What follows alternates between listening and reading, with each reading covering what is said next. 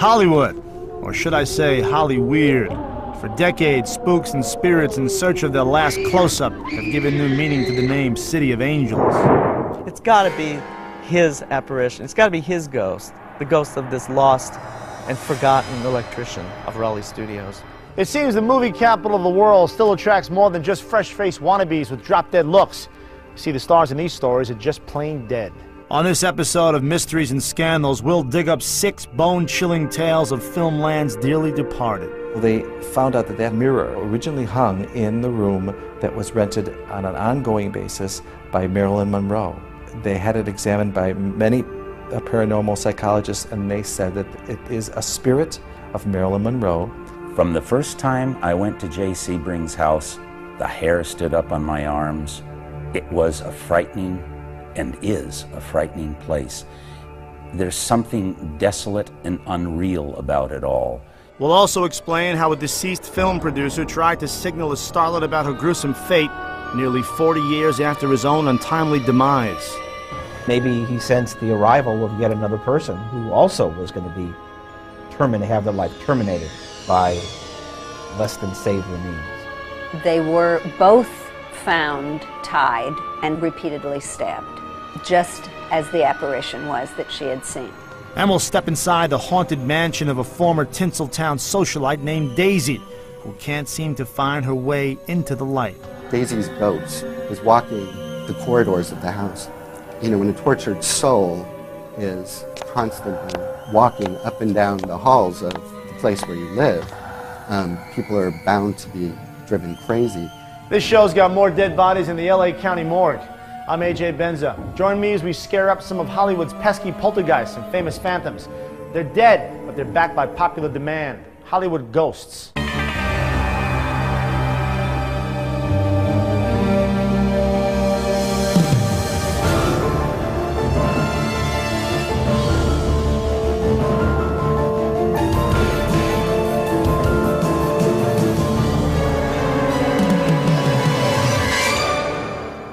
Our first story begins in the 1930s and spans nearly 4 decades to a bone-chilling end.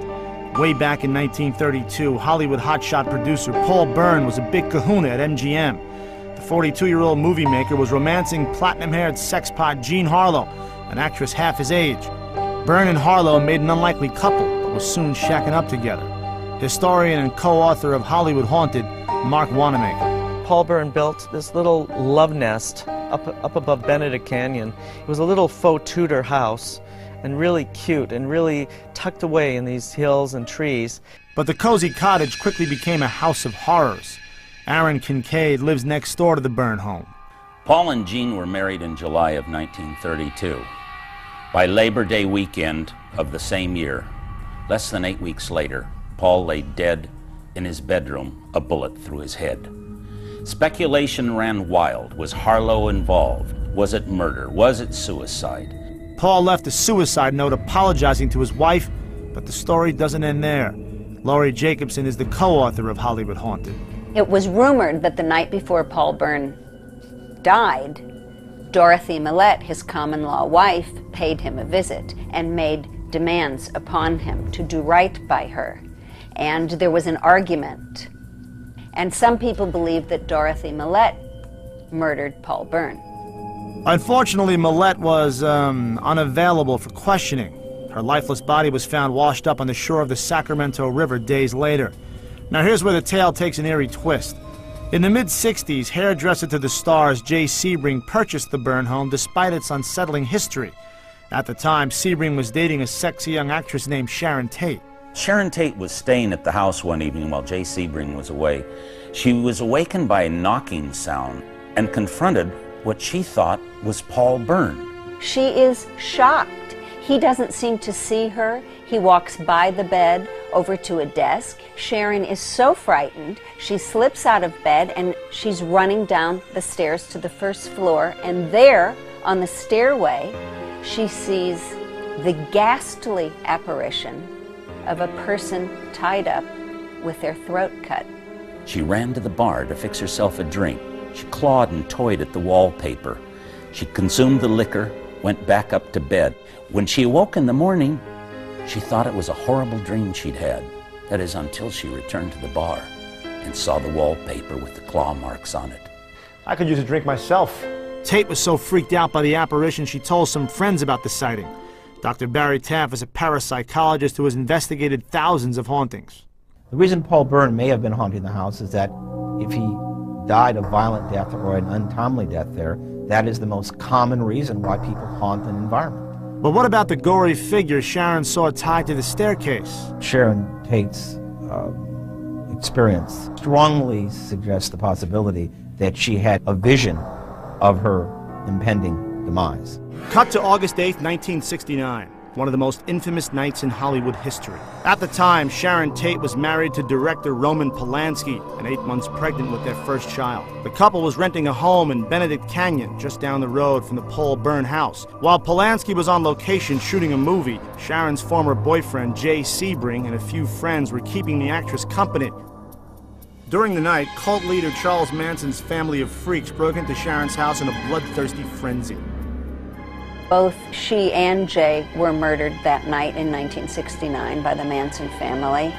They were both found tied and repeatedly stabbed, just as the apparition was that she had seen. A total of 5 people were brutally killed that night in Benedict Canyon. Manson and company were arrested in December of 1969 and sent to the slammer for good. Maybe Paul Byrne's ghost was trying to warn Sharon about the murders that night. Who knows? Up next, 2 untimely deaths linked to the ghastly goings-on at a pair of Hollywood's oldest studios.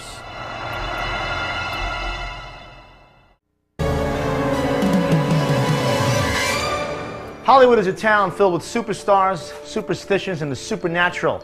For as many movie studios as there are scattered around the city, just as many tales exist about strange hauntings by actors, studio heads, and even behind-the-scenes crew members. Raleigh Studios, being one of the oldest in Hollywood in continuous operation, of course has its stories. In 1932, it was always known that an electrician had fallen in stage 5 from the rafters to his death on the studio floor. But I guess no one told the guy he was dead.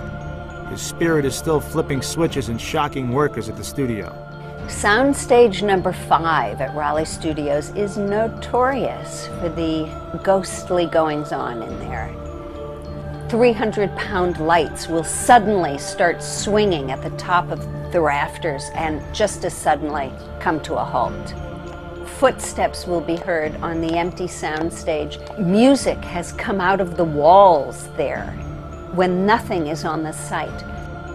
In 1994, Dr. Barry Taff was brought in to investigate the hauntings at Raleigh Studios. I knew nothing about the place, and I'm just walking through, and suddenly I felt very disoriented, falling back to my left, and I almost fell and hit the floor. And I later learned that in this particular location, someone had fallen off one of the catwalks there and died. It's got to be his apparition. It's got to be his ghost, the ghost of this lost and forgotten electrician of Raleigh Studios.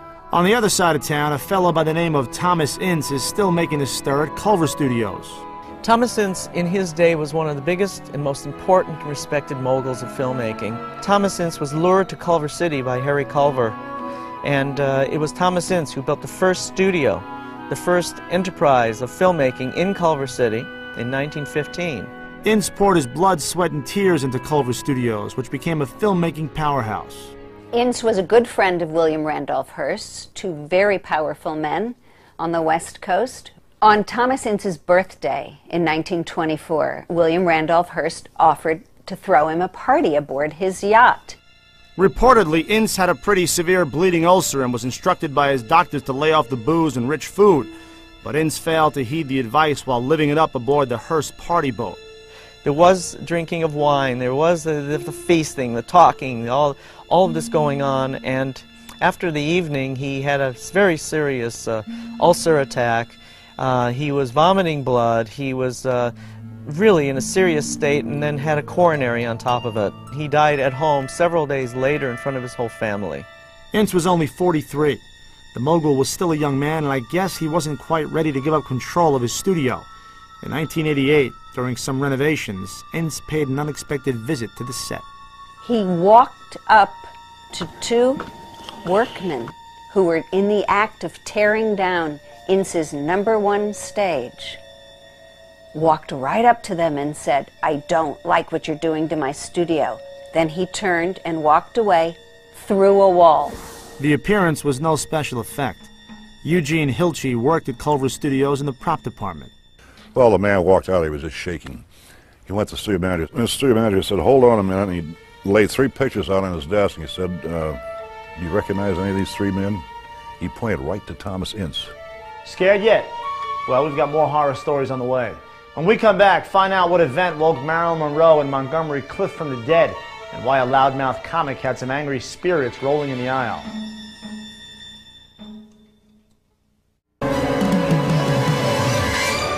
In 1927, the hippest of Hollywood's landmarks opened its doors.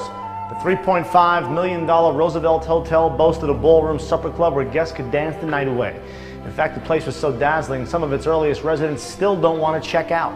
Roosevelt Hotel historian J.D. Kessler. It was the first major construction project in Hollywood land, which is what Hollywood was called originally.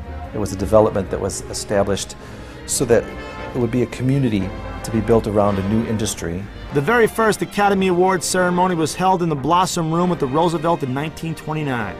The posh hotel soon became the swankiest hangout on Hollywood Boulevard. Movie stars like Charlie Chaplin, Greta Garbo, Montgomery Clift, and Marilyn Monroe were regular guests. The Roosevelt remained a grand place to go through the 50s, and then it began to fade. It was owned by many different people. Its glamour and beauty was covered up. The hotel underwent major renovations in 1984, and that's when the spooks began to crawl out of the woodwork. When there's remodeling or building or renovation, whatever this is, whatever this phenomena is in its nature, it doesn't like it. It reacts. Before the Roosevelt reopened, the maid was cleaning a mirror when she noticed something strange. She saw the reflection of a blonde woman in the mirror. She knew that no one supposed to be in the hotel. She turned to ask the person why they were there, and there was no one there. She turned back to the mirror, and there was the blonde woman still standing there. So, I'm getting kind of chills. They found out that mirror originally hung in the room that was rented on an ongoing basis by Marilyn Monroe. They had it examined by many paranormal psychologists, and they said that it is a spirit of Marilyn Monroe. And the screen goddess isn't the only one still knocking around her old haunt. There is a spirit in room 928. The people that stay there will often hear someone playing the trumpet. Montgomery Clift lived in room 928 at the Roosevelt for about 3 months when he was shooting From Here to Eternity.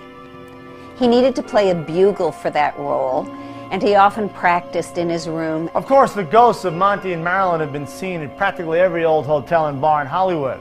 I swear, those two get around more than Elvis. But the Roosevelt Hotel is just one site to spot celebrity specters. Back in the 1940s and 50s, Ciro's was the place to see and be seen by Tinseltown's glitterati. Ciro's nightclub on the Sunset Strip is one of the most famous of all of the nightclubs, really, on the Strip. During the night spot's heyday, mobster Mickey Cohen muscled his way into the action. Mickey Cohen was the top gangster in Los Angeles. He pretty much replaced Bugsy Siegel after Bugsy was killed. Mickey Cohen was so big in town, and particularly on the Sunset Strip. Mickey was known to occasionally conduct a little business at Ciro's, if you catch my drift. Ciro's closed in 1959, but reopened in '72 as the now famous Comedy Store. But it seems that some of the old customers keep coming back for more. Comedian Argus Hamilton has worked at the Comedy Store since 1976. The basement was rumored to be a place where the wise guys in Los Angeles would bump people off. And there's a lot of belief that the basement ghosts tend to be some of the knocked off mobsters.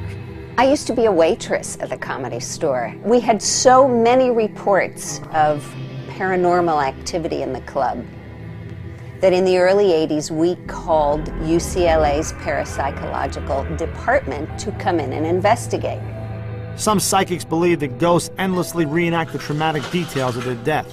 I believe that someone was dragged down into the basement against his will and was killed.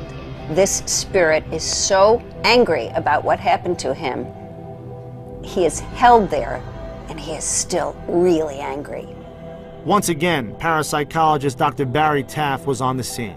I was at the Comedy Store, closing my briefcase, and I look up to my right, and I see men standing there staring at me. They all wore double-breasted pinstripe suits and hats, more in like the 30s or 40s, gangster clothing. I closed my briefcase, started to turn, and they were gone.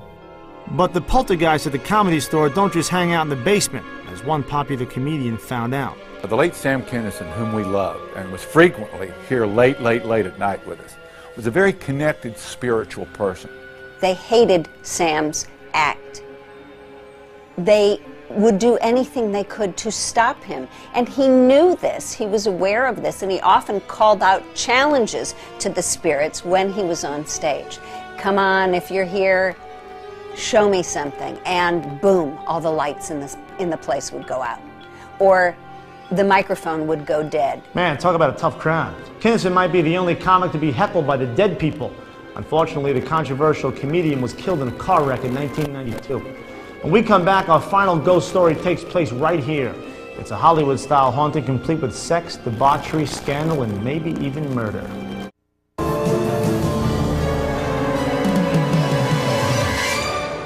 During the early days of Hollywood, Latin leading man Antonio Moreno and his wife, oil heiress Daisy Canfield Danziger, were one of the town's hottest couples. In 1923, the newlyweds built this 22-room Spanish-style mansion on 4 acres of property high atop the hills of Silver Lake. They dubbed the estate Crestmount.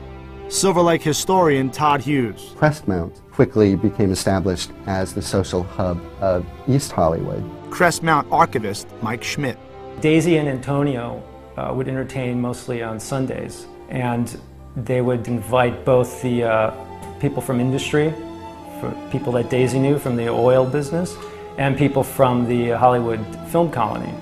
And they'd come up here and swim, and you also have to remember this was during Prohibition, so there was a certain amount of drinking going on. And to actually come here to Crestmount during that time was considered sort of a prized invitation.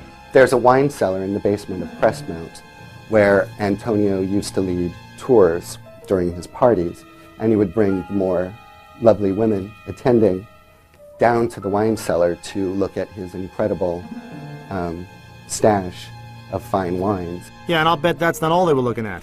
Moreno had a penchant for pretty young girls, and Daisy wasn't too keen about her husband's philandering.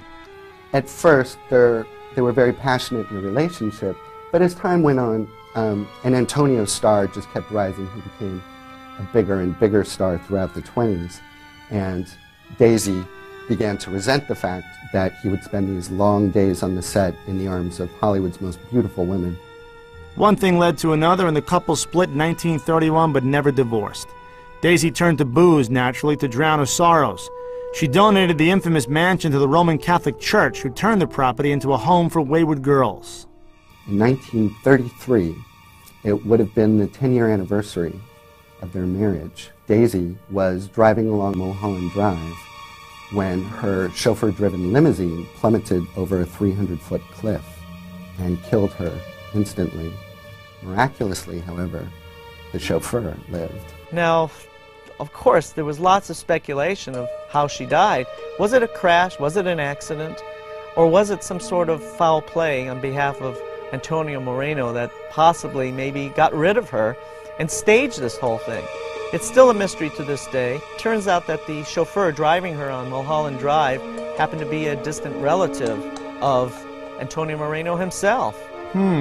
What a coincidence. No will was found, and so Antonio received half of her estate. It was interesting, though, that some family members did find some notes on how she wanted her cremation to happen and what kind of ceremony she wanted. One of the relatives explained this by the fact that Daisy sought the advice of spiritualists occasionally and had known of her impending death. But to this day, Daisy just can't seem to give up the ghost. When Daisy was having her early problems with Antonio, she would spend long days pacing the halls of Crestmount, waiting for Antonio to get home, torturing herself with the ideas of him in the arms of Greta Garbo, Clara Bow. So perhaps when she died such a violent death, her spirit naturally drifted back to Crestmount, where she continued to pace the halls and wait for Antonio to come home. There seems to be a variety of spirits up here. Daisy is reported to be up here. Antonio is roaming around up here. It seems that the north wing of the house seems to be the most active part of the house.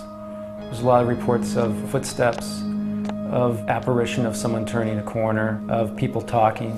The north wing is where Antonio and Daisy's rooms were. I would hear stories from neighbors about seeing things that weren't there a minute later, hearing strange noises coming from the empty house. People still talk about the haunted house at the top of the hill. There you have it, folks. In a town that thrives on make-believe, sometimes it's the true stories that really are stranger than fiction. I'm AJ Benza. Join me the next time we shed some light on the dark side of Hollywood.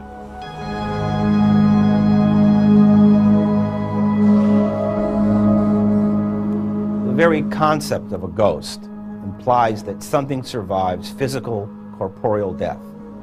Spirit, soul, consciousness. Something we might want to call discarnate intelligence. Discarnate meaning without body. The question is, what is that? What is it that survives? Does it go to heaven? Does it go to hell? Does it go to another reality?